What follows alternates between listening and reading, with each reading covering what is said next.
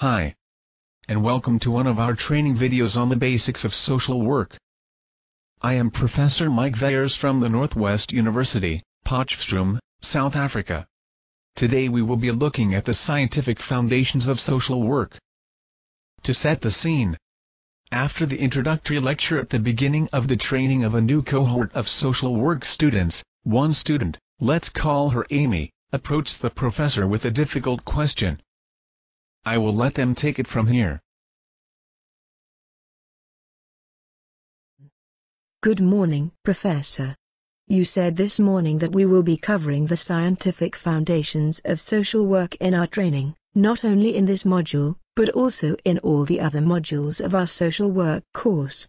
Now, I am a bit confused. Well, before I came to university, I read on the web page of the National Association of Social Workers that social work is the professional activity of helping individuals, groups, or communities enhance or restore their capacity for social functioning. Does this focus on professional activities only apply to the USA? Or to our country also?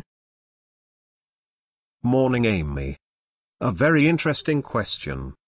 The basic answer is yes, it applies to both the USA and to us. But also, to all countries around the globe where social work is practiced. The focus on activities is, however, only part of the story. The global definition of the social work profession state that these activities are underpinned by theories of social work, social sciences, humanities, and indigenous knowledge. So, a social worker's actions are not based on gut feeling, but on scientifically grounded knowledge. So, Professor, when I have mastered all the knowledge, will I be ready to practice social work? No, not really.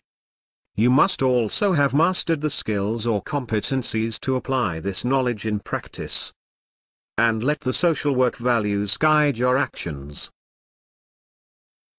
Wow, that sounds difficult. I have heard of competencies and values in one of our other classes, but I am still not sure what the knowledge base of social work is all about. The global definition makes it sound so comprehensive and complicated. Is it? Oh yes, it is comprehensive. That is why it takes 4 years of education and training to master it all. Understanding where all the knowledge components fits into the bigger picture is not, however, all that complicated. I so happen to have a few PowerPoint slides with me that will explain it. This framework is based on books by Pamela Trevithick and Sheafor and others. I will use it as a basis for a very basic and broad overview of the scientific foundations of social work. The foundation can be divided into 3 basic knowledge components. These are 1. Theoretical knowledge, or theory. 2. Factual knowledge. And 3. Practice knowledge. A theory is basically a group of related hypotheses, concepts, and constructs, based on facts and observations, that attempts to explain a particular phenomenon. We use these theories in social work to predict, explain and assess situations and behaviors. But Professor, I have scanned through all of our new textbooks, and looked in the library at others, and there seems to be pages upon pages of different theories. Where do one begin to choose an appropriate one? Hold on. Don't panic. You will be provided with the appropriate theories when you cover the social work methods and fields of practice, during your training. You will see that the theories are derived from 3 primary sources. These are 1. Practice theories. 2. Theories regarding social work roles and tasks. And 3. Adapted theories. Practice theories cover uniquely social work approaches, skills, interventions, fields of practice, and perspectives such as the strengths perspective and the development paradigm. These are the theories that help us to understand or to explain practice. Theories regarding roles and tasks basically cover all the functions that social workers will have to perform. The third category encompasses those theories that have been developed by other disciplines, but that social workers have adapted and applied in our own practice. These theories come from fields such as psychology, sociology, law, social policy, organizational theory, politics, economics, medicine and philosophy. They help us understand people, situations and events. Thank you, Professor. I think understand the theories part a bit better now. But what is meant by factual knowledge? The factual knowledge covers all the knowledge we require to function effectively as a social worker in a given practice setting. It could include knowledge of the legal system and laws, the social policies that governs practice, and the nature and services of the agency that employs us.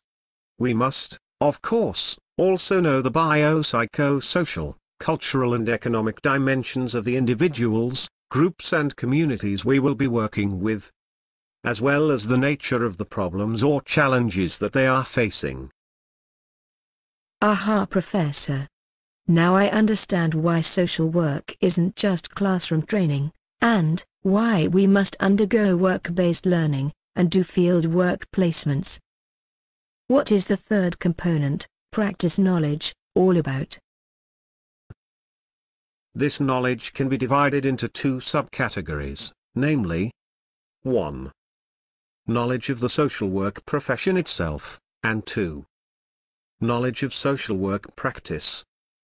The knowledge of the social work profession covers its systematic body of knowledge and specialized skills, its regulatory code of ethics and the statutory body that enforces it, its professional culture, and its service ethic and commitment.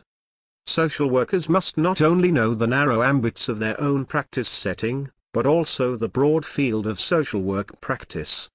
These include specializations such as clinical, forensic, school, and occupational social work, to mention only a few. All in all, even though you might practice in one setting, you must know all the others in order to ensure that an appropriate and holistic service is rendered to client systems. Wow, it sounds so exciting. When can I start specializing? Amy, hold your horses, not so quick. You must first master the basic theoretical, factual, and practice knowledge, before you can move on to a specialization. See you next week when we start looking more deeply into the scientific foundations of social work. I think you will find it interesting, and somewhat challenging. Good luck with your training.